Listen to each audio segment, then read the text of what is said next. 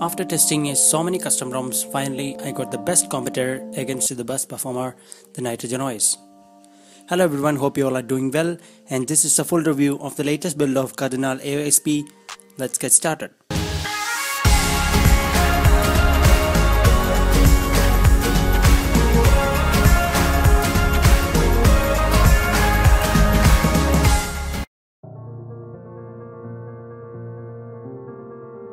Before getting into the video, if you're first time here and it's your passion to tweak your smartphone, make sure you hit that subscribe button and press the bell notification icon so that you won't miss an update from us. Today I'm going to review the latest, most elegant CARDINAL AOSP ROM based on Android 8.1.0 Oreo. If you want to flash this ROM, you need to have an unlocked bootloader and a custom recovery pre-installed. But first you need to download the ROM file and the GApps file. I have provided all the links down below in the description box, so do check out that. And keep it in your phone. Now boot to recovery by pressing the volume up and power button until you see the MI logo. Let's check out the installation process. Before wiping everything, I highly recommend you to take the backup of your current OS and data.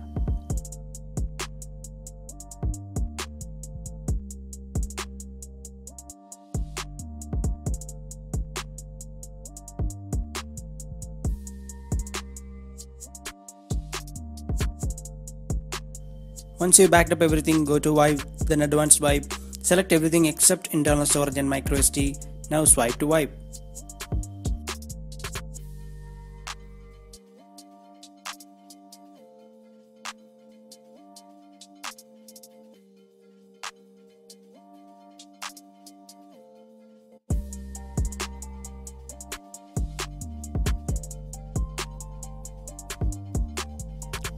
Now choose the ROM file and the GApps file.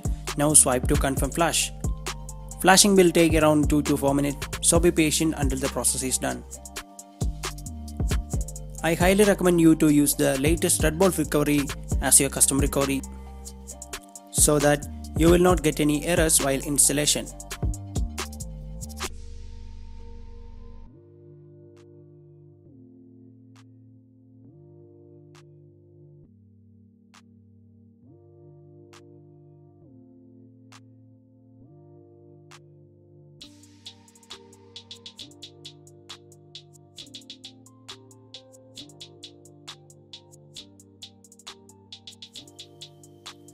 Now the ROM has booted up.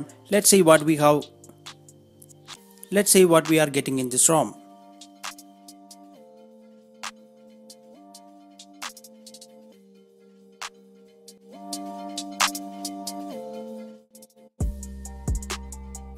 Despite of being an AOSP ROM, this ROM has some useful features and customizations.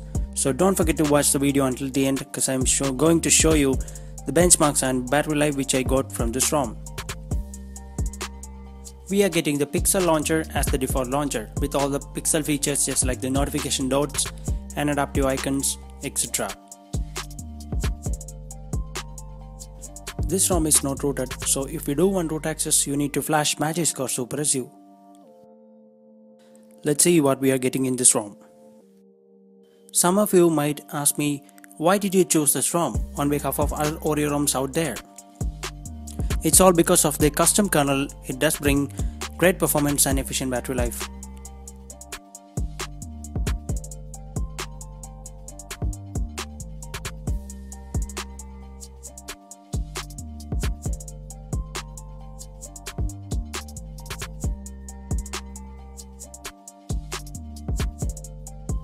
Going into the settings menu, about phone section, as you guys can see, you are getting the latest Android 8.1.0 Oreo with the latest Android security patch, powered by the best Lineage kernel.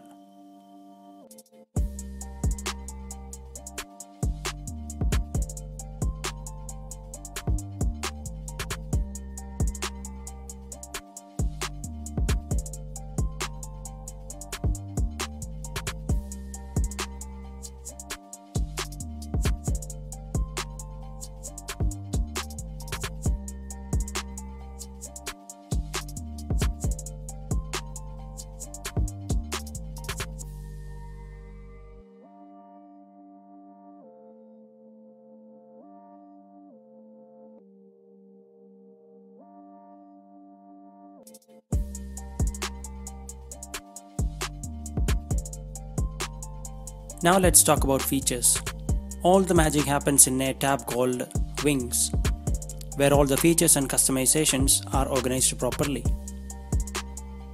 Inside the Wings tab, you are getting the status bar customizations, navigation bar customizations, double tap to sleep, double tap to wake, battery icon customization, network traffic toggle, quick setting customizations, toggle for swapping keys in navigation bar, and some lock screen and recent customizations too.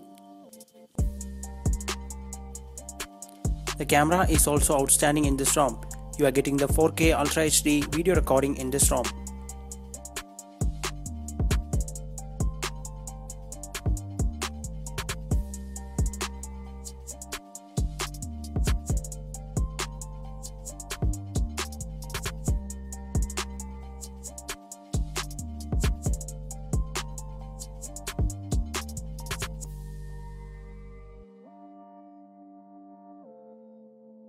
Talking about battery life, this ROM has some crazy battery life when considering the performance that it provides.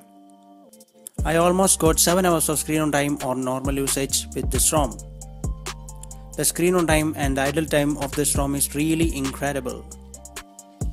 As I told you earlier, this ROM is powered by the best, powerful and efficient Lineage OS kernel. It has some pretty good performance and battery life. It has good gaming experience, good day-to-day app usage, and no app force closes, no frame drops, no random reboot, etc.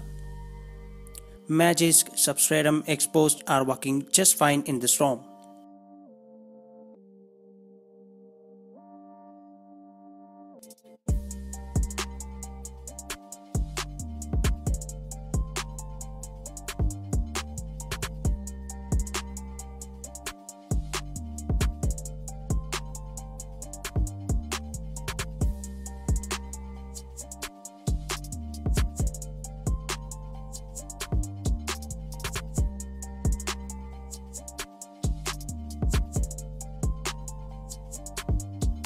On Geekbench, I got this score.